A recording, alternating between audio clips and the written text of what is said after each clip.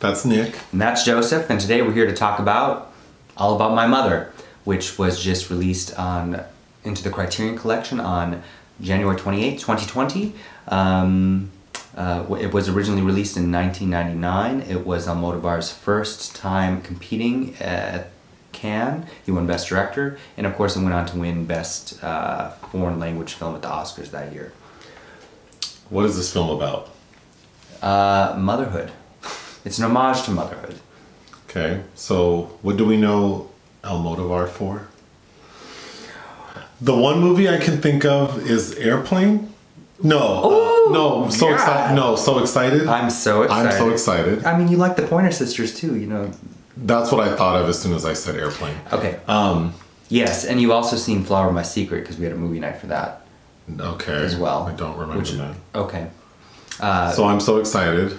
Then I guess The Flower My Secret, and this is all you've seen of his. Okay, what are his biggest movies? I think this is actually my favorite of his films, and I think it kicked off to me, this is his richest period, because after this he did Habla con ella, Talk to Her. Okay. Volver, Bad Education, the 90s, you know, he had Tie Me Up, Tie Me Down, Live Flesh, Women on the Verge of... What is his most popular film? Probably, well, Pain and Glory is pretty popular this year, which Antonia was just nominated for an Oscar in. Okay. But Women on the Verge of a Nervous Breakdown is very popular. He has several very iconic titles. Okay. Bad Habits. I know he's a big deal. Mm-hmm. Yeah. Mm-hmm. So yes. I'm just getting anxious because every time you say the name of the film, I have to find it and pop it up. Oh, well. Those are the biggins. Anyway. So this film was made in 1999. It stars Cecilia Roth as Manuela, Marisa Paredes as Huma Rojo, Antonia San Juan as Agrado, Penelope Cruz as Rosa, Rosa Maria Sarda as Rosa's mother, Tony Canto as Lola, and Candela Pina as Nina. So I really did like this movie. Mm-hmm. I think the star of the show is Agrado, who I'm assuming is a trans woman, mm-hmm. and also plays a trans sex worker. Trans feminine prostitute, yeah. Yes. She's captivating. Mm-hmm. There's even a scene in the film where she has to come up on stage. Well, we should describe the plot first, but there is a scene in the film that sort of demonstrates, I think, what she is in the film, mm-hmm. which is kind of just like this breath of fresh air. But anyway, the film revolves around Manuela, mm-hmm. who is living in Madrid with her 17-year-old son Esteban, who dreams of being a writer. It's his birthday. We get the sense that there are things she hasn't told him about his father, who she had met in Barcelona and hasn't talked to him since. They go to a performance of A Streetcar Named Desire for his birthday wish, which stars Marisa Paredes as Huma Rojo. And he waits to get an autograph in the rain and chases after her cab and ends up dying in a car crash, which sends Manuela in a spiral to go back to Barcelona and track down the boy's father to tell him what happened. Yes, and so right after he dies, she agrees to let his heart be donated. Mm-hmm. And then she works in the hospital, so she's able to find the records of the person who received her son's heart. So she kind of goes there to prior to going to Barcelona. Yeah, and then while she's in Barcelona, right? Mm-hmm. Yeah, that's where she reunites with Agrado. They just have a lovely dynamic. Mm-hmm. So, I mean, Penelope Cruz is a nun who tries to help them out. She discovers she's pregnant. She became pregnant by Lola, who is also a trans woman, who impregnated Manuela. Yes. So the dead boy's father is this trans woman who also impregnated Penelope Cruz like 17 years after the fact. But he's HIV positive. Mm-hmm. So Penelope Cruz is HIV positive. She dies, but we don't know if it's because of the delivery or if she dies from like complications from AIDS. We don't know. The baby, I think because I didn't understand HIV maybe that well in 1999, they say that he's been cured of it, but maybe it's just that he never had it. I don't think it's that they didn't understand it. I think that's an actual plot mechanism, which we can read. I think as we talk about what the film's doing, maybe. We're not going to talk for too long. So, what do you... I'll tell you what I really liked about the film. I think that I really like seeing... So, the film feels like it could... Like, on paper, it'd be very dramatic. Very soap opera-y, kind of all over the place and crazy. But the filmmaker does a really good job of taking sort of an insane plot and making it seem very palatable, empathetic... Poignant, sweet, so much so that these characters who normally we would look at like, oh my God, they just seem so normal and regular. And even the relationship between Manuela and Agrado it just seems so effortless. Yes. Yeah. And I see that in his last two films, at least, to return to some themes, but that don't feel as effortless. To me, this is his most Circean film. This is the soapiest, on paper, this is the soapiest of Cirques and the tawdriest of any telenovela. And yeah, he makes that marriage work effortlessly. It just, everything feels like it's in its place. All the colors of the room, and this is a very vibrant looking film, which was lensed by Afonso Beto, who also did Live Flesh for him previously. So this is it's dedicated to a handful of actresses that have played mothers: Romy Schneider, Jenna Rollins, I forget who else, Betty Davis, obviously, because All About Eve is a theme in here.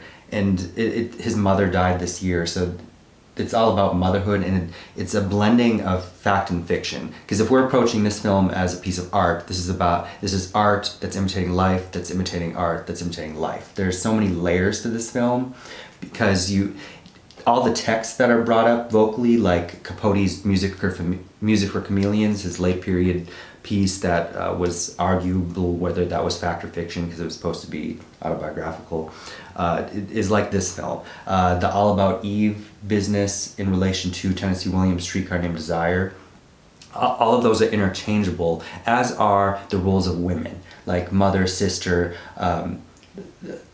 lesbianism, anybody who wants to be a woman or wishes to identify as feminine and about the possibilities of a feminine future. Because this came in 1999 as well, and to me this is still miles ahead of trans representations we see in American cinema. Sure.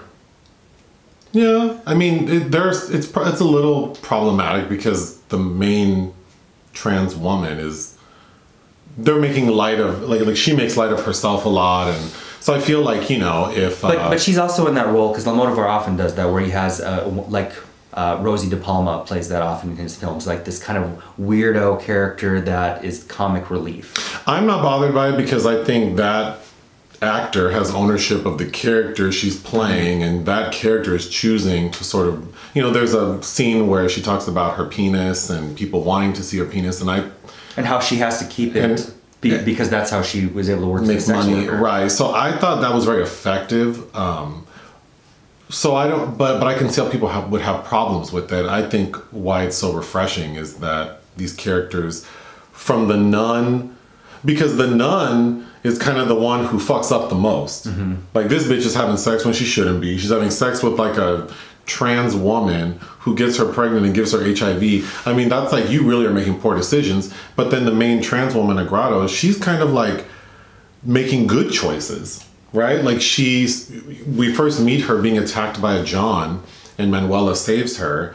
And in most scenarios you would think that she would fight, like, no, I want to be here, leave me alone, this is my job. But she realized, like, no, let's get out of here. Yeah. And oh no, I should get a job. Oh, let's go to the nun, I want to do non-sex work. And then she gets a real job, and then she does a good job.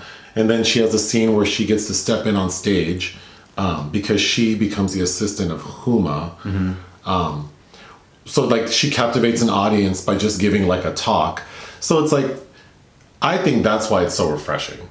That the character who you would think would just be a fucking mess is actually kind of like the strongest one, mm-hmm. the most reasonable, thoughtful one. So that's lovely.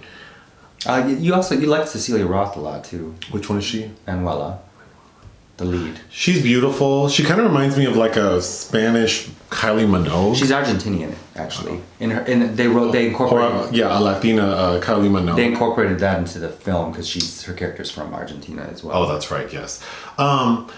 Yeah, I think this is a great movie. I think it's about performance versus reality. There are so many like doublings up, because Esteban almost gets hit by a car in the beginning, and then actually does get hit by a car, and how Manuela actually works. Like her job is to film these videos where doctors talk about donating organs, and then she ends up having to donate her own sons. Yeah. So I would give this film 4 out of 5. Mm-hmm. The reason I don't think it's perfect is because there is a lot going on, so I don't feel connected to anyone. So even like when Manuela's son dies and she's in the hospital, that scene feels a little frenetic. Like she has like a very quick breakdown, and then she comes back, and then she signs so much is happening. Mm-hmm. That I just felt very superficial. Sure. But not in a bad way per se. It's just that I don't feel super connected to the film. It's definitely something I could watch again and again, mainly for Agrado. I really like seeing her on screen. But yeah, it doesn't feel very deep. Oh, see, it's layered, so I guess 7-layer dip is deep, I guess, but it's not very rich. See, I disagree. I think it is very rich because if you really are involved, it is rich. I shouldn't have said that. I was trying to think of something clever to come up with 7-layer dip, but it's just there's a lot going on. It's very well done. It's very well thought out. It is because even Agrado says early on, because she's talking about her faux Chanel outfit, and she's saying the only real things that I have are my feelings. This film is all about performance versus reality.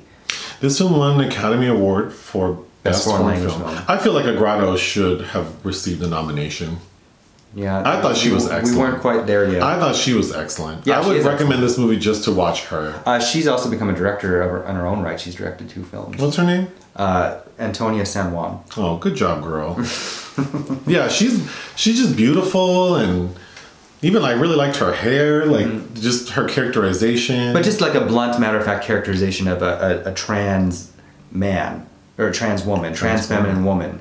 The only other film, it's actually from this period and from a Mexican filmmaker, Arturo Ripstein's The Place Beyond Limits, The Place with No Limits. Though you still don't really see trans people playing trans characters like this in the English language. Sure. What would you give this film? I'd give it 4 out of 5 stars. I give Criterion's release 4 out of 5.